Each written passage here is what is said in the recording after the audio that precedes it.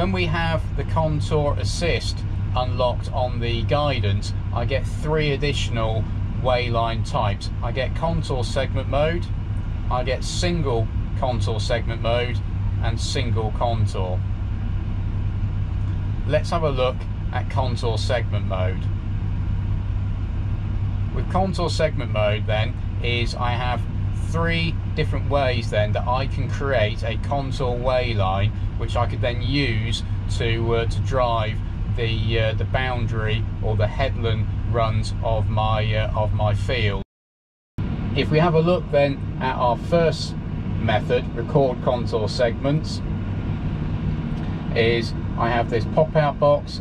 I can add a new segment, and then as soon as I start moving, it will start recording my path there. If I want to, as I can pause the recording.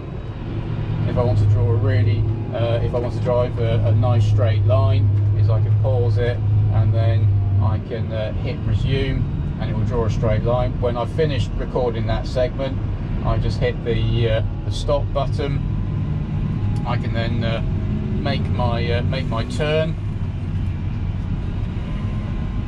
When I'm ready to create a new one, I can add again,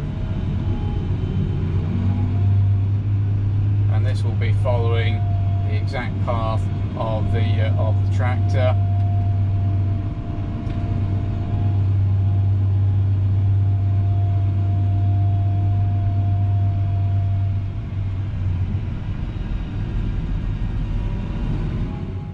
When I finish recording, then as I hit the last button there, finish wayline recording, I can hit yes.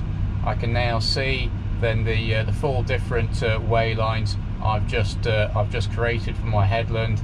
I can now save and load those particular waylines. I can see I'm now on wayline 4, but then if I make a turn,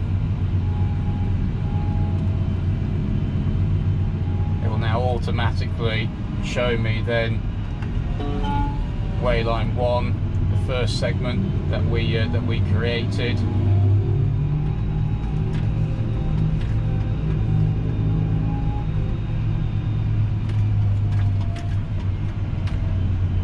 Again, when I get to where I want to turn, it's showing me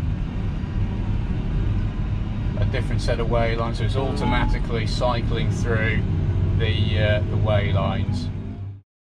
If I have an existing boundary for the field itself, then is I can generate my headland waylines from that boundary. It will then ask me how many headland segments do I want to create, so it'll always default to 2, but then we can put in our number of segments in the field. I can then save and load that. Now its first wayline it wants to put on the field boundary itself, so if I want to nudge those in, it's already got my half distance from my 6 meter wide implement there.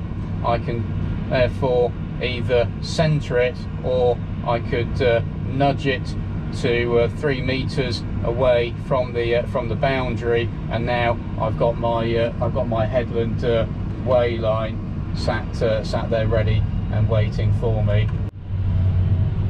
And then, as before, if I go to turn, it will then show me the opposite, the other side of the field's wayline. The third method then that we can add or create these headland waylines is I can use it, create from existing waylines.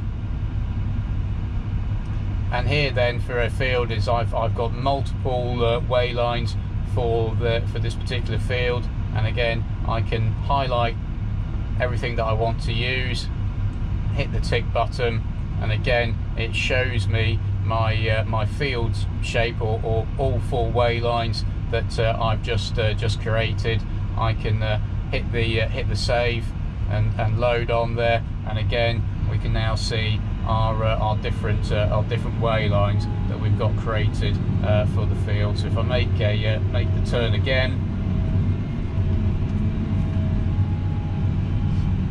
it's automatically selecting the way line that we want to use.